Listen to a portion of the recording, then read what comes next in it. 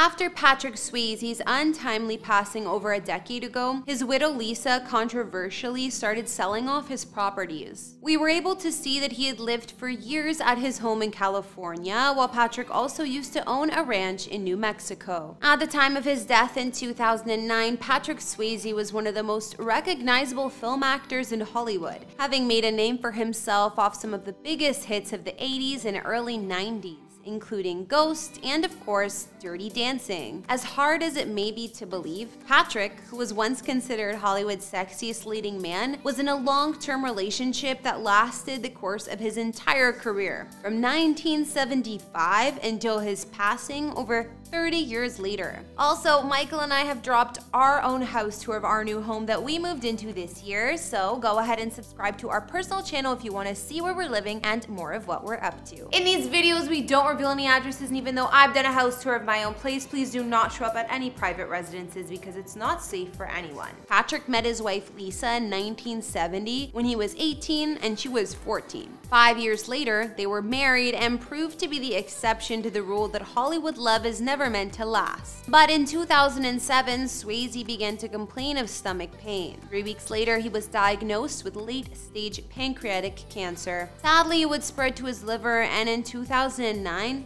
Patrick would lose his battle against cancer. Since then, Patrick's widow has controversially begun to sell off the remains of the actor's real estate portfolio after everything in his will was left to her and her alone. Something that the other members of Patrick's family are saying was orchestrated by Lisa herself. In 2015, she sold off Patrick's longtime home in the San Fernando Valley, California. And 6 years after that, Lisa would be back at it again, this time listing the couple's former ranch in New Mexico. Hey guys, it's Kara, back with another house tour here on Famous Entertainment, and in this one, we're gonna check out the former homes of the late Patrick Swayze. Don't forget to like, subscribe, and hit me up on Instagram to chat, and now let's get into this video.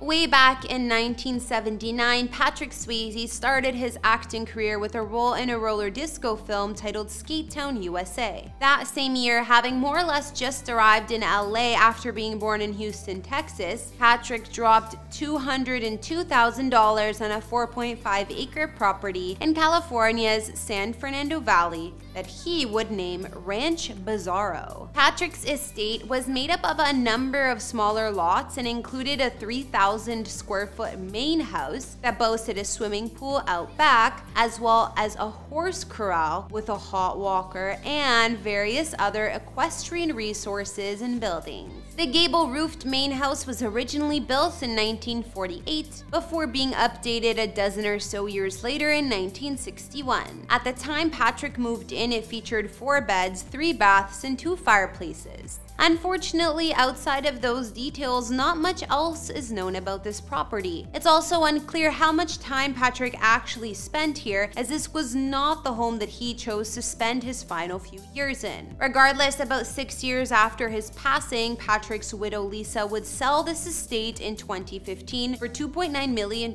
in an off-market deal. Considering that only the year prior, Lisa had gotten remarried to the extremely rich jeweler Albert DePrisco, this decision greatly upset the surviving members of Patrick's family. But what happened next would make them even more upset. In 1997, Patrick and Lisa bought themselves a second ranch property just west of Las Vegas in the beautiful Galinas River drainage of the Sangre de Cristo Mountains in New Mexico. Known locally as Rancho de Dias Alegres, which roughly translates to Ranch of the Happy Days, Patrick and Lisa bought the property from its former owners for an unknown sum and would spend the last dozen or so years of Patrick's life enjoying this fabulous estate. With the rugged, sheer rock face of Hermit's Peak towering over the entire space, this property boasts some spectacular sights of the high mountains. not to mention amazing sunrise and sunset views. In fact, this scenic property features over a mile of frontage on both sides of the Galinas River, including historic water rights as well. Other exterior amenities include a lake reflecting surrounding cottonwood trees, rolling forests with green meadows, and a wide variety of plant life that dominates the landscape. There's even ample wildlife including elk, deer, bears, lions, turkeys, eagles, as well as a bunch of other small mammals and birds sprinkled throughout the 7.2 acres of land. Meanwhile, the architecture of the home and site exemplifies northern New Mexico's historical nature. First built as a dude ranch over 100 years ago, the property originally took advantage of its gorgeous scenery to host city folk looking to get away and relax while breathing in that crisp mountain air.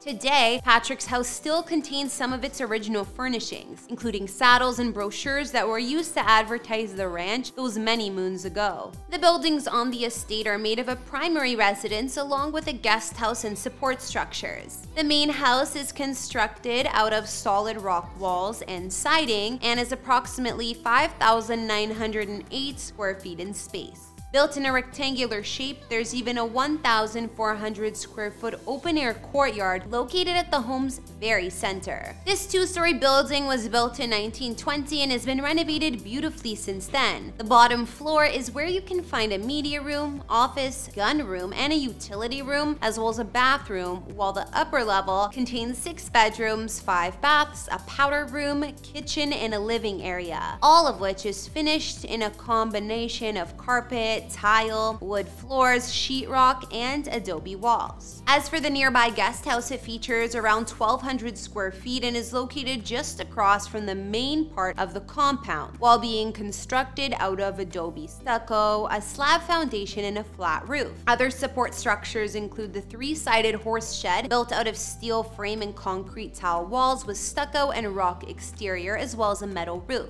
There is also a tack and feed barn that's almost the same size as the guest house. Over the years that they owned the estate, Patrick and Lisa would make some on-site improvements, such as the construction of internal roads to make accessing all parts of the ranch easier. Besides the beautiful setting, the home's location offers privacy and solitude while also being located only minutes from downtown Las Vegas and only a little over an hour away from Santa Fe. Patrick's widow would hold on to this estate for over a decade after his passing before deciding to list it in 2020 for $13 million.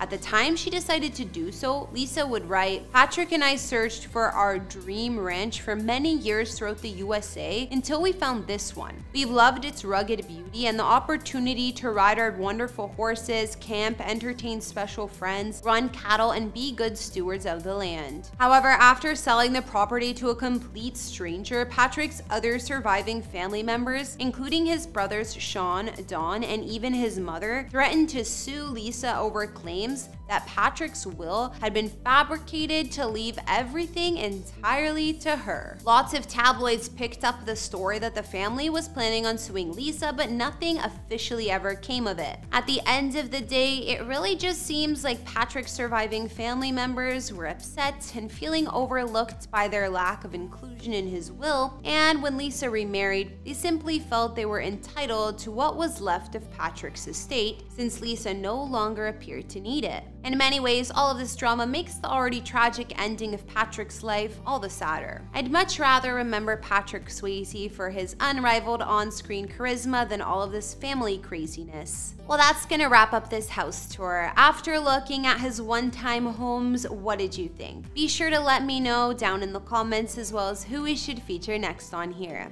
Thanks for tuning in. Be sure to hit that subscribe button if you haven't. Follow me on Instagram to chat, and I'll catch you all in another video. Bye!